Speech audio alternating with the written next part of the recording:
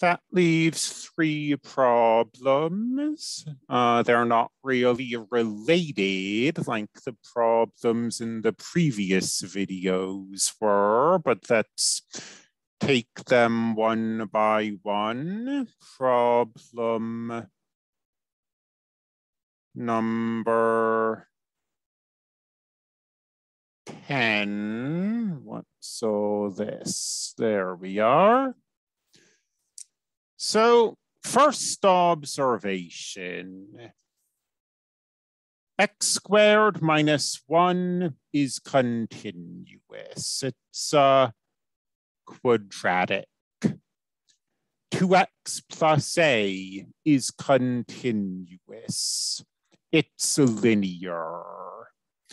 So the only way we can not be continuous is if when we're moving from this continuous function to the second continuous function, we have a jump. So even though I phrase this in terms of being continuous for all real numbers, the only real number we're really concerned about is 1. This is definitely continuous everywhere else.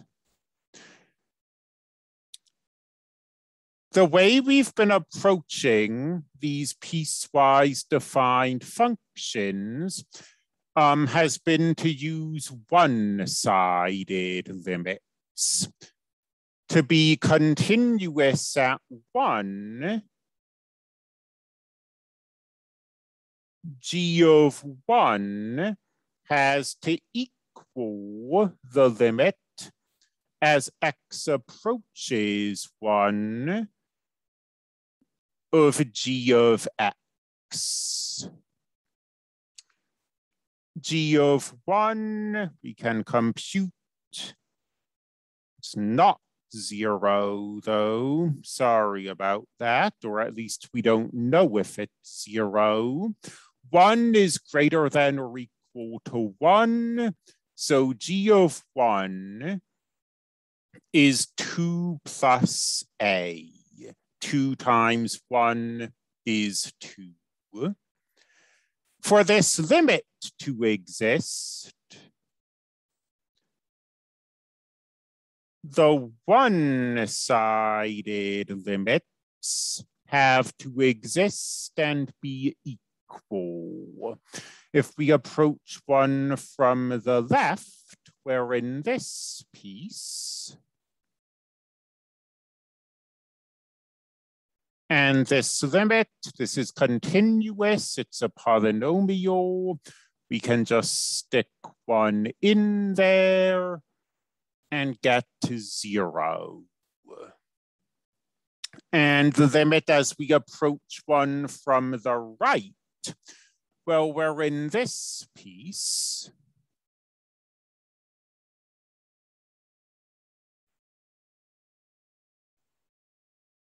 Again, this is continuous. To take the limit as we approach 1, we just stick 1 in there. And for this limit to exist, these have to be equal. So a has to be negative 2.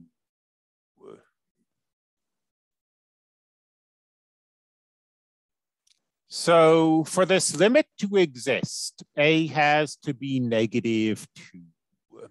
And then this left-hand limit is 0. This right-hand limit, 2 plus negative 2, is also 0.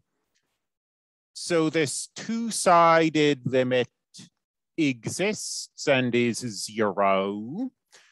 And if a is negative 2, then 2 plus a, I got a little ahead of myself earlier, but now we can say that this is 0. And g of 1 does equal equal this limit. So if A is -2, this is continuous at 1. Let me see. We did not do, I confess, all of these in class. I think we felt that it was getting a little tedious. We did those. And we did these. So if we approach -1 from the left, y is coming down to 1. If we approach -1 from the right, y is coming down to -2. The one-sided limits aren't equal, so the two-sided limit doesn't exist. And if the two-sided limit doesn't exist, it's not continuous at -1. It's not continuous at 1 either, because f of 1 is 2. But when we approach 1 from the left, y is going up to 1. And when we approach 1 from the right, y is going up to 1. So I guess I said we were skipping problems, but we more or less ended up doing these after all. When we approach 1 from the left and from the right, the limit is 1. And this limit does not equal f of 1. On the other hand, at 2, nothing like that is occurring. Left-hand limit is 0. The right-hand limit is 0. F of 2 is 0. So f of 2 equals the limit.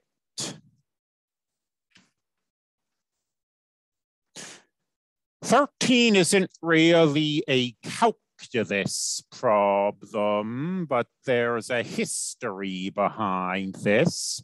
The first year I taught this course, I put an average rate of change problem on the final exam. It was supposed to be a gimme, but in fact, almost everyone ended up missing it for some reason. So since then, because this is material that you should know, I've been sticking these problems on hourly tests to try to encourage students to know this material.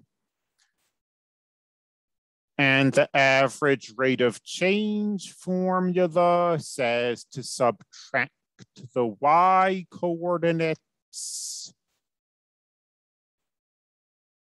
and subtract the x coordinates. And I'll pause the recording while I do this on my calculator.